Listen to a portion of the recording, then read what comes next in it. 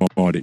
In the red corner, representing Nigeria, Omole Dolapo Joshua. So up next, we move into the men's 57-kilogram division. And remember, in the men's tournament, only the gold will be good enough to secure that berth for Paris.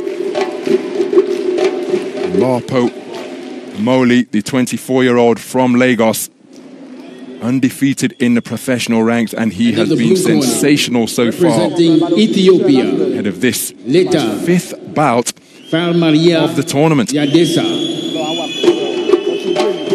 His opponent, having received opponent is Fikremariyam Leta of Ethiopia.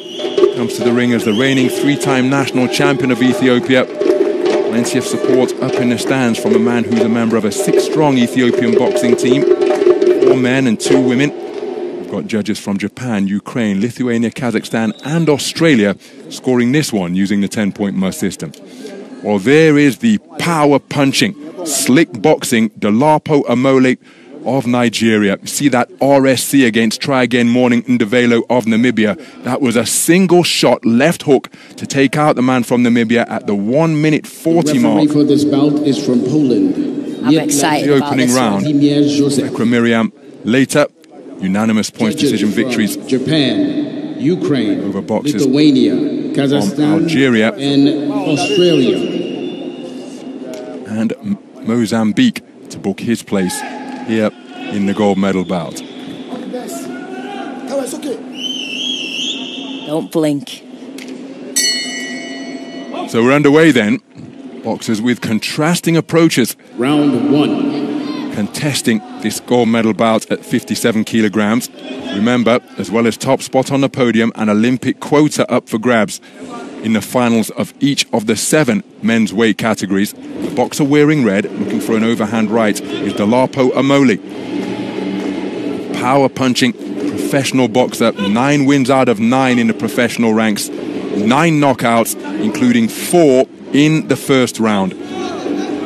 Last bout in the pro ranks was in June of this year in Lagos, where all of his contests have taken place. The man in blue is a terrific speedster, Fikremariyam Leta from Addis Ababa in Ethiopia. Nice left jab from Omole. Contrasting approach is going to be evident. That right hand from Omole wasn't too far away. Heads came together as Leta wrapped him up on the inside. And he was reluctant to let go because I said the right hand wasn't too far away. Maybe he felt the breeze or a glance of it, and if to think, my goodness, I've got to get myself set to avoid these punches, and if they come in my direction, well, brace myself to take them. But you see Leta, he's keen to clinch on the inside so he doesn't get touched up by the heavy hands of Omole to his body. I think I'd be keen to... Oh! Leta so committed to his offense, he was almost run onto a right hand. Lost his balance there.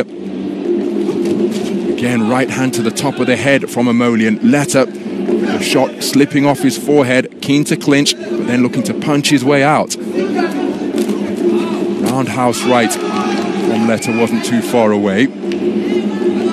Leta's got to be really careful here that he doesn't rush in and walk onto a punch. So Omole looking for that left-right combination once again, but we've already pointed out that Leta possesses terrific speed, not just with his hands and feet, but reflexes as well to keep his head out of harm's way as a defensive tactic. Omole just demonstrating that pro style, looking for that right hand once again, but it was long by some distance. And Leta, because he is one of those twitchy, fast twitch fiber fighters, his punches often come in bunches. And if he doesn't find the range, then oftentimes the boxers fall into a clinch right on cue. That's what happens. If the initial shot doesn't land, look at Omole demonstrating to the ref that he's not the man holding, trying to get his hands free. And a wry smile on the face of the referee as if to say, listen, I've told you guys previously, this isn't grappling. Again, there's Omole, so's Leta, so committed to the attacks. When he doesn't find the range, invariably finds himself chest to chest with his opponents, and it can become quite untidy. Yeah, I think Omole's just struggling a little bit just to find his range with Leta, just because he punches and he dives in straight away. It's very hard to time a boxer like that. Omole was looking for his vaunted right hand right from the opening bell, but he was long with it more often than not. That's where Leta got himself in a little bit of a tangle.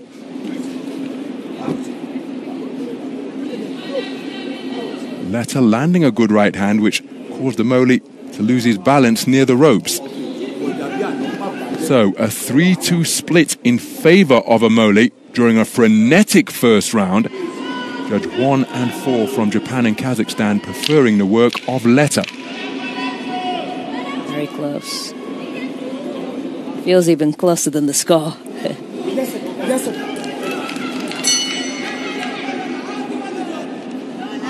So, into the second round we go. What is the 5th bout of the tournament? For both of these boxers, right hand not too far away, followed it with the left hook, and that's the combination that he used to send Alain Sange of Cameroon to the canvas yesterday. Sange finished the contest, lost on a unanimous verdict. But again, Omole, very explosive power puncher with both hands. Here he's adopting a back foot posture, looking to lure in. Oh, now that was a shot that landed with the bicep. So long was Leta with it. The fist went flying over the left shoulder of Omole, and it was the bicep that made contact with the Nigerian boxer. Omole's going to have to let that jab go to help him find his range, to put him in position for those power shots. And again, I think Leta has the edge in speed here. So how will Omole look to counter that speed? Timing, of course, can beat speed in a boxing ring, but speed is such a valuable commodity. Left hook, right hand from Omole, not too far away. I think Omole, for what it's worth, his coaches will have given him the tactics, but I think he's likely to have far more success by trying to hold his feet and be a boxer fighter rather than on the back foot trying to lure in and play counter-puncher against Leta. Because Leta has that edge in speed. Will Omole be able to counter that blistering speed? It would require exquisite timing in order to do so off the back foot. Yeah, definitely. He needs to be... Again, very Oh, that is a nasty looking tumble to the canvas because Omole's right knee buckled beneath him. Thankfully, it appears to be okay, but this is a really untidy contest. And again, no criticism or shade intended, but this tends to be characteristic of Leta's contest because he is so committed to the attacks. When he lets those bunches of punches go, in the event that they don't find a range, it tends to be a chest-to-chest, shoulder-to-shoulder encounter that ensues after the punches are off the mark. Right on cue, same thing happening again. Leta's very quick when he goes to counter, and when he counters, he doesn't normally counter with just one shot. It's a huge combination. Right hand was a scoring shot from Omole during that coming together. Leta getting it on the front foot now as a 10-second clapper sounds. Omole using the space of the boxing ring. Nice left hook, check left hook from Omole, who was able to land without reply. Now that could have well turned the round in his favor. That was a very physical second round indeed. Lots of grappling and entangling over the course of the 3 minutes. Remember, this man took a 2-judge share of the round for judges 2 and 4 in the first. How will the second round be scored in what was again a very frenetic, physical 3 minutes of boxing? Yeah, it really was. I think Leta's just trying to get under Omole's skin a little bit. You know, he's pushing his face up with his glove. He's grabbing him. He's throwing him around. So what scores returned from the judges? This time Omole taking it 4 scores to 1. So he leads 20 points to 18. 20 points to 18 for 2 of the judges. 3 tied scores at 19 points apiece. So even though he took the second round 4-1, this man out of the red corner, the distribution of the scores means that he's leading 20-18 for 2 judges. The other 3 scores and 19 points apiece, the man in blue needs to convince the three judges who have it 19-19 that he takes this final round. Omole only needs to convince one of them. So it's all come down to the final 3 minutes. Leta, you saw him when he goes back to his corner. He's always looking up into the stands to receive the live scores from his compatriots in attendance here at the Dakar Arena. He knows that he's only got it square for 3 of the 5 judges, and he's trailing 20-18 for the other 2. This is the first time I've seen Omole box on his back foot and try something different. He knows how close this is. He doesn't want to take any chances. So he's keeping away, and I think he's going to try to pot shot for this round.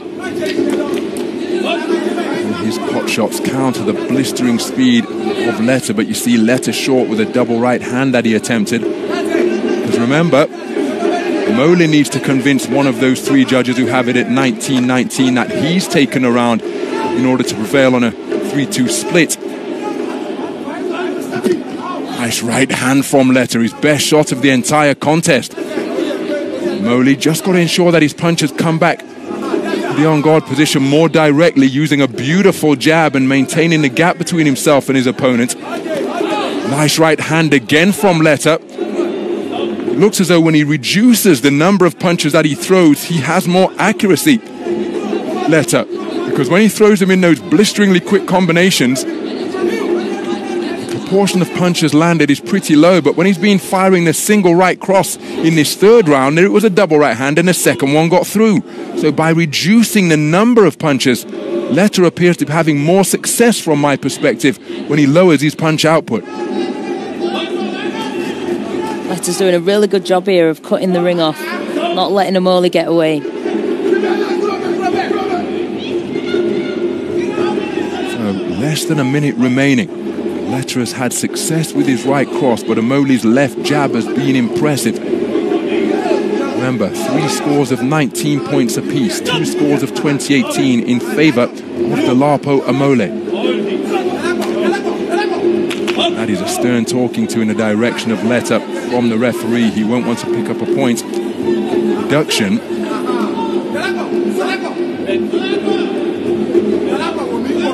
Neither will Omole, for that matter. Closing seconds of the contest. Leta hurtling after his man, trying to close the gap and land leather on something. Nice spin off the line from Omole. He's looking to maintain the gap. Leta continuing his charge, quickening his feet, but hasn't been able to get into punching range. And a right-handy attempted long landing with the bicep is another physical entanglement to conclude that 3rd and final round. And I don't think Leta has done enough.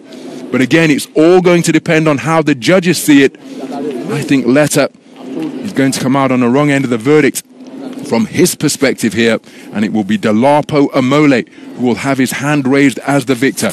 Remember, we had 3 scorecards of 19 points apiece after the first round was 3-2 in favor of Omole. The second round was 4-1 in favor of Omole, but the scores were distributed as such that this man led 20-18 on 2 scorecards. The other 3 were 19 points apiece. So the scoring of this round are going to be absolutely crucial. I think the man in red has done enough. I do too.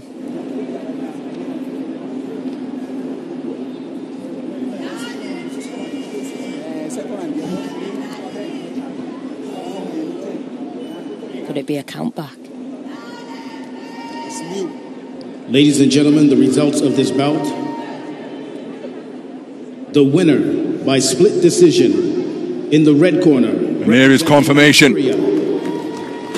Joshua Dolapo Omole of Nigeria has secured a quota place for the 2024 Olympic Games next year. A 3-2 split decision victor at the end of a very physical and tidy encounter against the blazing speedster Fikremariyam Leta of Ethiopia. Terrific victory for the undefeated man from the professional ranks, and that is 5 wins out of 5 in a weight class where 29 boxers entered the draw. Dolapo Omole from Lagos has secured that quota place for Paris next year, and that is a terrific performance for a man He comes in as the African Continental bronze medalist, but was in the professional ring as recently of June of this year. That's what it means to him. He's on his way to Paris for the West African nation of Nigeria. His coaches rightfully delighted as well, because they issued their man with very good instructions. Yeah, they really did. Omole did really well to keep his cool there. He was really up against it.